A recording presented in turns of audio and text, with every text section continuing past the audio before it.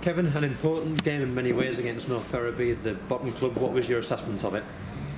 I mean, we created enough chances, particularly the last half an hour, to win the game and win it comfortably. So obviously a lot of frustration and disappointment with the result in the end. Still, obviously lucky for my first win, but more importantly, the group of players we feel need a win just to give them that boost and stuff. So yeah, obviously disappointed to concede 2 goals. I've only scored 7 all season, so lots of things for us to challenge. We missed lots of challenges, lots of chances during the game, but you know, we looked a little bit fragile at times at the back as well. So it's something that I need to address and my staff needs to address. And listen, we know it's a big job to try and turn things around, and we're working extremely hard to do that. You know, we made 1 or 2 additions to the squad to try and add some strength to the squad. It's been 2.5 weeks. We're working hard to try and make things better, but there's no doubt about it, we could have done with a win today. In terms of going for the win, you obviously lacked that cutting edge really. Was that the main thing missing, or do you think there's anything else? Just the finishing, yeah. I mean, we created 3, 4, 5 really gilt-edged chances, and you know, there's certainly no fingers pointing. We'll work on things next week, but we feel we have to. Our first couple of weeks is trying to just lay down a little bit of structure in the terms of the style we want to play. We changed it a little bit today.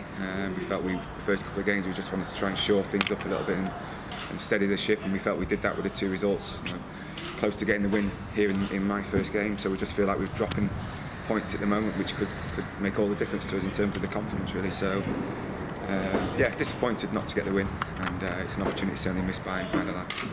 You brought in Josh Hine in the week, maybe a little bit isolated in the first half. How did you kind of change things as the match went on?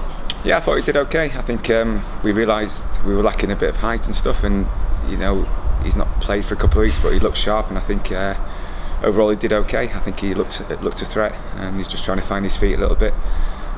We just felt we needed to change it a little bit, and I thought the lads that came on, you know, made a real impact in the game. Came and did really well, looked lively. Bradley, Jackson, Jordan obviously scored his first goal for us as well. So there was lots of positives to take from it, but I feel we're a little bit nice at times, and we need to just be a little bit more ruthless. And you know, everybody knows it in there. There was certainly no fingers pointed. We created enough chances, and then you know, we've not created a number of chances in the previous 2 games. So we changed it to be more positive today, and you know, it should have been enough to win the game, but unfortunately it wasn't enough.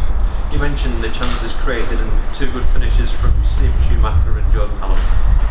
Yeah, I think we needed the goal. You know, it sort of knocked us a bit when they scored from another set piece. Again, something we need to address and work on. But we needed the goal from Shuey. Obviously back in the team is an important player for us. So we can get him up to full speed, full fitness. He's going to be vital for us. A great finish from him. And again, I thought Jordan looked lively and stuff, and very good on the ball. And you know, attacking wise, we were okay. I think there's still plenty to work on in terms of our belief in going forward. You know, the full-backs getting forward, and the quality of balls into the box at times. But you know, there's plenty to take away from the game, as much as we're disappointed. And I said to the boys in there, we go again. We have another good week's training, and we go to Curzon in search of that first win under myself. You've brought in David Lynch. That's been announced this evening. What's he going to bring to the squad? Well, he's a winner. I think his attitude will bring the best out of players in and around him. Very impressed by speaking to him. I know people that know him very well. I've spoken to a number of managers at this level and above. They would love to have him, so I think it's a bit of a coup for us to bring him in really. He's excited, he's desperate to get out there and play, and he adds competition in that midfield area, and a bit of steel and a bit of know-how, and I'm delighted to have got him really. Yeah, just finally, you mentioned Curzon. Next Saturday you've got the week's training.